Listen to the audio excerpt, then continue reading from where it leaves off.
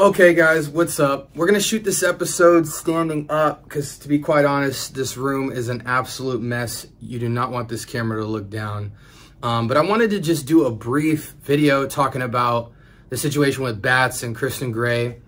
I'm just gonna reflect on it for a little bit, on some things I was thinking through. This is not in order. This isn't as prepared as I did with the TJ Carroll situation with Caleb Gordon and all that jazz. I'm just kind of free flowing to get some content out to you guys because I was thinking about this. I just didn't have time to prepare, so I just jotted some quick notes. So it's not going to be sequential or anything. It's just going to kind of be like some things that I thought about it.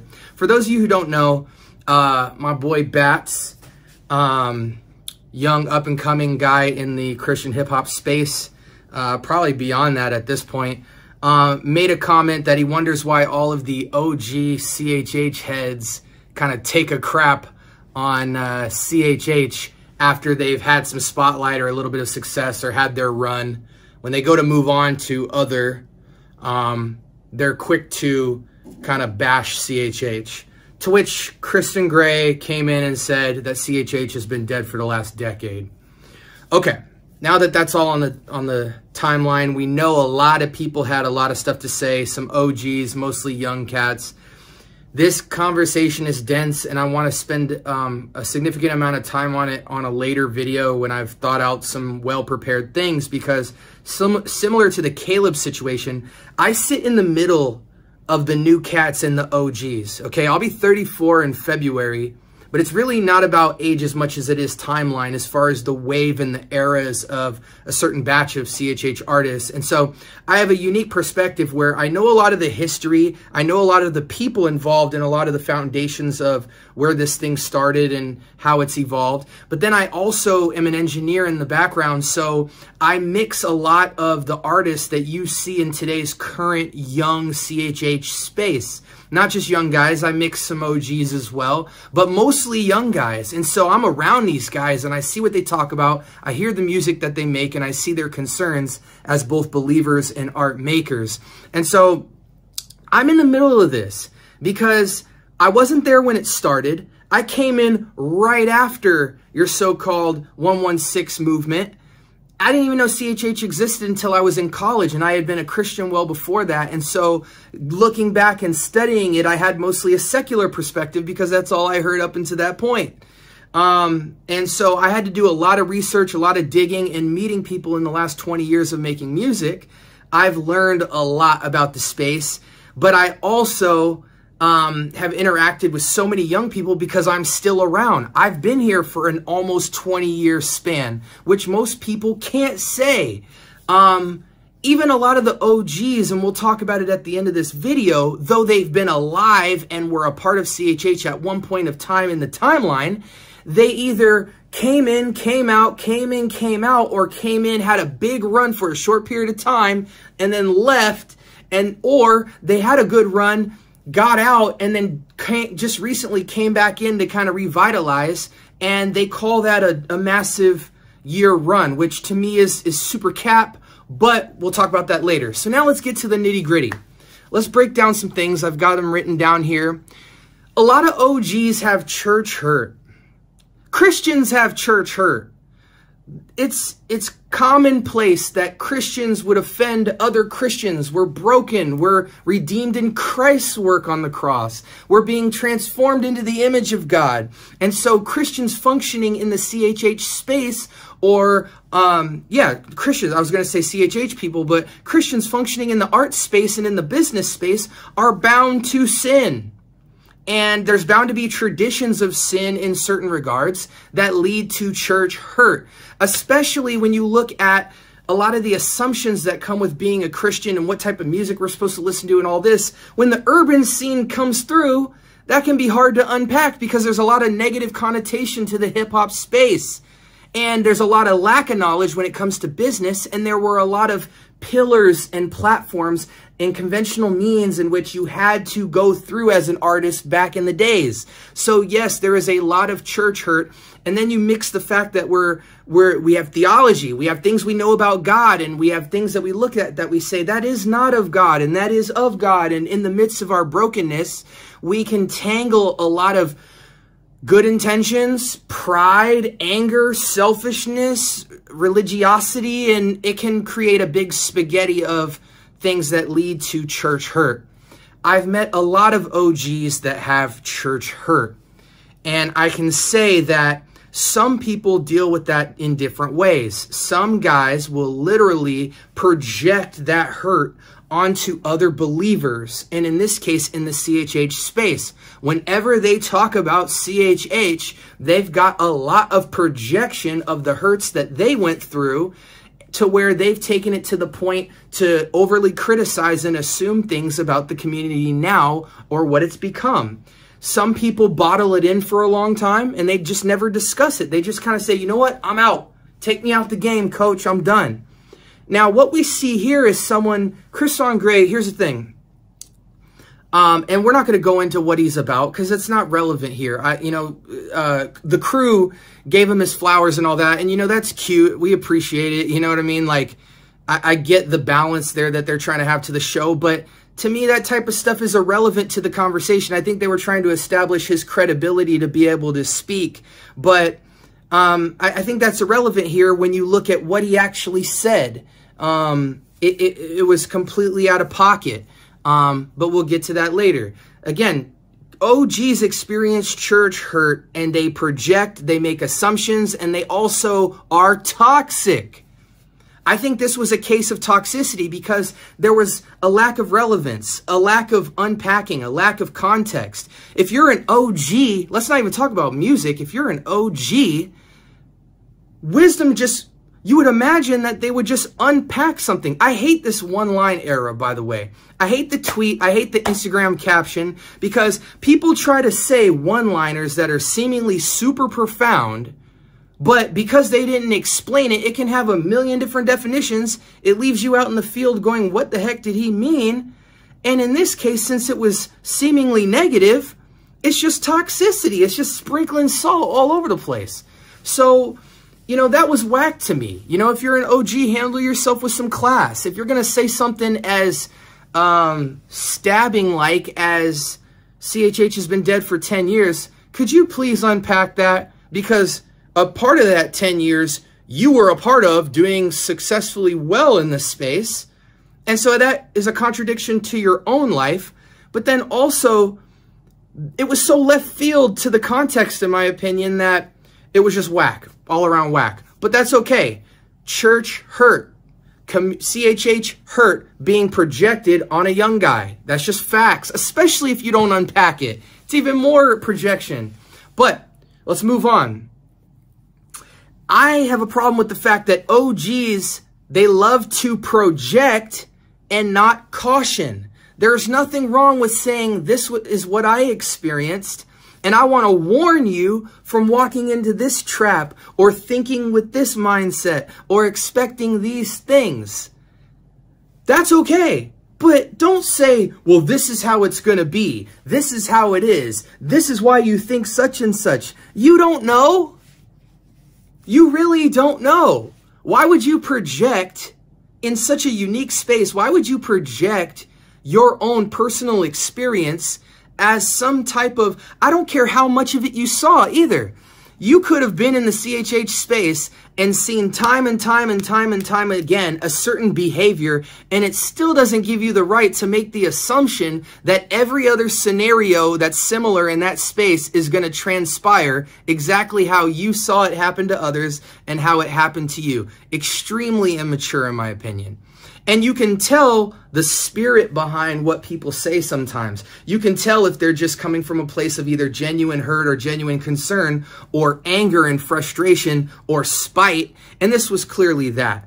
However, back to my point, OGs, could you please give us warnings and cautions and share your life experiences without projecting assumptions and lording and making certain declarations that are just left field without unpacking them, especially when you're not involved in the community and then you just interject years later or you're just not active in the community. When you do that, it looks really distasteful. Let's see. We are in the Twitter age. They didn't have the ability to vent as hard. Okay, here's another aspect. Back in the day, OGs did not have Twitter. MySpace maybe maximum, but that was not a place where you made short videos. YouTube was just getting popping. It wasn't a place you saw a bunch of artists venting. So we're in the social media age where when you want to express something or you want to go to the general public and bring something to people's attention, you can. In fact, that's how we all communicate now. Back in the day, OGs couldn't do that. They had local circles, smaller groups of people, small circles. You know what I'm saying? Like, if they wanted to express something, a lot of times they probably had to hide it because unless they had people they trusted, it was all going to be more in-house than now. We're in the social media age where you can be connected to a lot of different churches or a lot of different believers from a lot of different belief systems, etc. And so there's just much more of a diversity, and the therapy aspect of it is that a lot of people can vent when they have questions and things going on in their heart that they're wrestling with. A lot of these Christians, when you listen to their testimonies, this is the OGs I'm talking about, they talk about having to bottle in a lot of stuff and seeing stuff happen behind closed doors and not really feeling like they could say something because it could jeopardize their career or their circumstance. And so I think a lot of OGs are coming out of the woodworks right now to talk because they're like, man, I've had this bottled up in my chest forever and I want to just say stuff. I want to express myself. Well, and sometimes it happens in a toxic way like this one. It wasn't as easy to have a career elsewhere, so maybe they were quieter. Right. You know, if you could jeopardize your career speaking out back in the days because there were conventional means of, there were certain ways that you had to go about getting your music heard or being a part of a certain talent pool to get shows and things like that. So you were less likely to be outspoken about a lot of the things on your heart. So we're hearing the excess dump of stuff OGs have been bottling in for a long time. And that's not to say they didn't talk about it, just to say that now we're in an age where you can kind of let that stuff fly with almost no accountability now. Think about what a comment like this could do to a younger man trying to glorify God. That's a great point here. Christon, however you say your name. How do you think a believer who's trying to glorify God, make excellent art, contribute to the community, I don't care if you're involved in it or not, what do you think your words do to a young man who was where you once sat? What were you expecting to yield from that? What kind of fruit were you looking to produce in saying what you said? I'm really genuinely just curious, because me looking at that as someone who's a lot older than these young guys, I look at that and I say, gosh, you know, Battz, it has a huge support system. So it's not as detrimental to a guy like him, in my opinion, because he's probably got dudes calling him up like, yo, dust your shoulders off. It ain't even worth, you know, poking the bear. Like, you're relevant right now in this space. He's not. You do successful without people like that and comments like that are just ambiguous. Go do your thing. He's an old head. He's sour, whatever. But imagine somebody who might not have as good of a support system or really looked up to you during that time. And now he's hearing a guy that he looks up to as an influence kind of down talk the space so drastically, like just so toxic, so heavily, so harshly, in a one-liner, not even unpacking it. Does that encourage what they're grabbing the baton to do? My assumption is that you wouldn't even care about something like that. But nonetheless, like, man, we really need to be careful for, you know, watch over our words, man. They really do impact people. And if we're going to say something harsh, can we be ready to unpack that and also to say that in the most respectful way possible? Anyway, let's move on. I think there's a serious immaturity when people try to take something like Twitter or Instagram or a story or a 30-second or 15-second video and try to say a deep one-liner that's provocative, knowing they're on a platform where they can't unpack it, and then also go the step further and never unpack it. That is so immature, and I'm so sick of it. Why, guys, do we feel like we need to try and be profound with a one-liner to be provocative and then not be ready to give an account for it so that we can yield some fruit out of it? That is just super whack. You know, Christon Gray sounded like a troll here. Like, he didn't even sound like a man of respect and honor that people would categorize him as far as his success in this space. So that was just corny. It was you could tell OGs who interacted with that post, you could see how they felt about what he did there. It was super troll. Also, and lastly, we'll just close off with this, man. I'm sick of OGs who say, man, I gave 20 years to this game. Man, I've been in here for a decade. And then you look at their catalog of work. Now, we're not talking about Christon Gray here, but it made me think, like, because, you know, I came into CHH even knowing about it roughly when the We Live as Kings album dropped, you know, a couple years before that. So I'm looking at Christon Gray and I'm like, yeah, he's released some solo albums and then a collective album. You know, pity me for not really, maybe I'm not up on game on bro, but I'm like, do you even have 10 years of contribution to this space? Like, I'm sure he was a part of this space for 10 years and in the community and everything like that. But, you know, it's like when I look at, not Jay-Z, but like someone in the secular space who's been like, I've been in the game 40 years, blah, blah, blah. And it's like, bro, you have 3 albums out. Like, you might have 5. Lil Wayne is someone who could say, yo, I've been in the game 30 years. Because if you look at his discography, he has over 100 albums of work released, and his contribution to the culture just is beyond his years.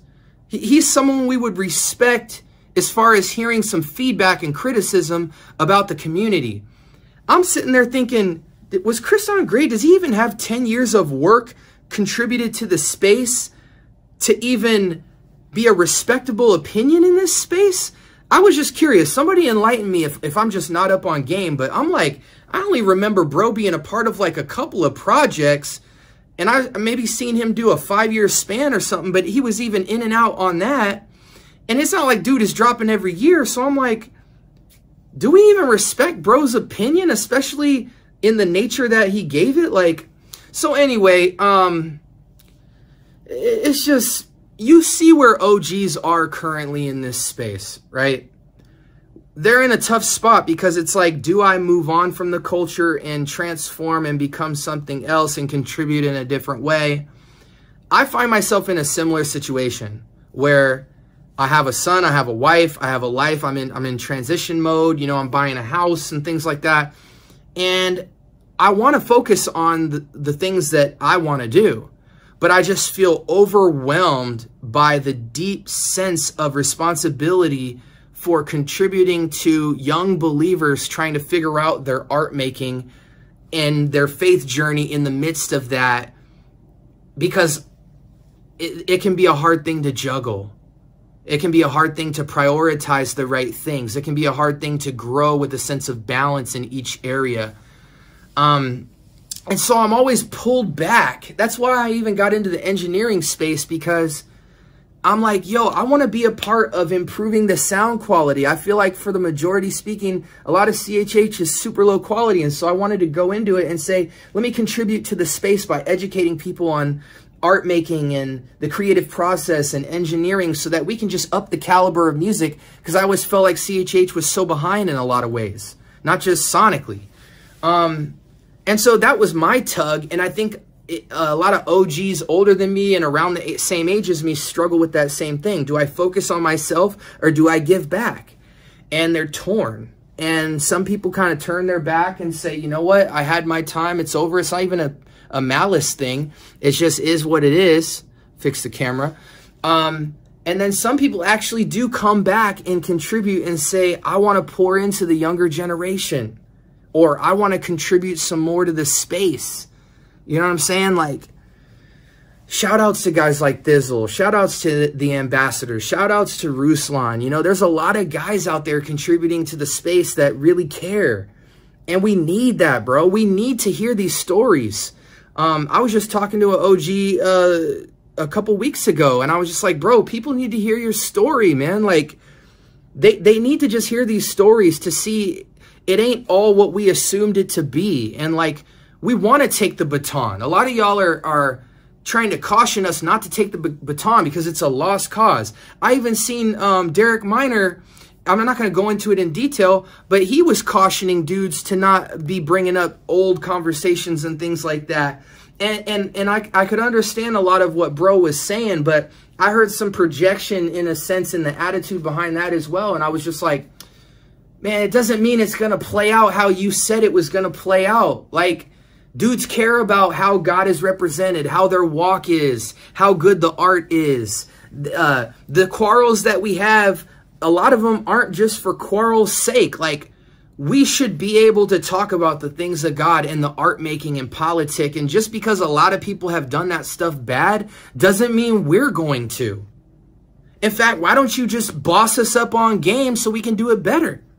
So we can do it right. So we can yield this fruit. We out here trying to get this fruit. So anyway, those are a couple of my thoughts. I know it was out of sequence and all that, but like, we need the OGs, man, straight up. Like, God is going to do what he does regardless, but I'm just saying my own sentiment. Like, we need the OGs. We need to hear their stories. We need to hear what went wrong and what we need to think about and how we need to navigate. And y'all need us. Y'all need the young blood. I'm not entirely young blood. Like I said, I'm right in the middle, but like, y'all need us too. Y'all need that young energy. Y'all need that zeal for God back in the space. Y'all need that variety of music, because back in the days, there weren't a lot of varieties of hip hop to choose from. Now it's just hip hop is growing and we bring a lot of that to the table. Mixing and engineering has evolved. We make more of a quantity of music than y'all did. Like, we're just in a new era. Like, so we can learn things from one another, and we can grow, and we can be in the family of God and boost up the space. Most importantly, up our spiritual love for one another and our community and our love for God and how we treat each other and how we grow. We can just elevate that. And we can also heal. You know what I'm saying? There's room to even heal from things you were scarred from your past in this space. So hopefully that was encouraging, guys. Drop your feedback in the comments below. I'm going to be chopping up these videos to put shorts on both YouTube and IG. But yo, if y'all have any feedback on this, let me know. I appreciate y'all for rocking with me. It's your boy Conscience. Again, if you want any of my content, go to consciencehiphop.com. I've been dropping a variety of content for you guys. I'm really kicking it into heavy gear this year, and I'm not stopping. So love God, love others, man. Let's learn how to do it better. Peace.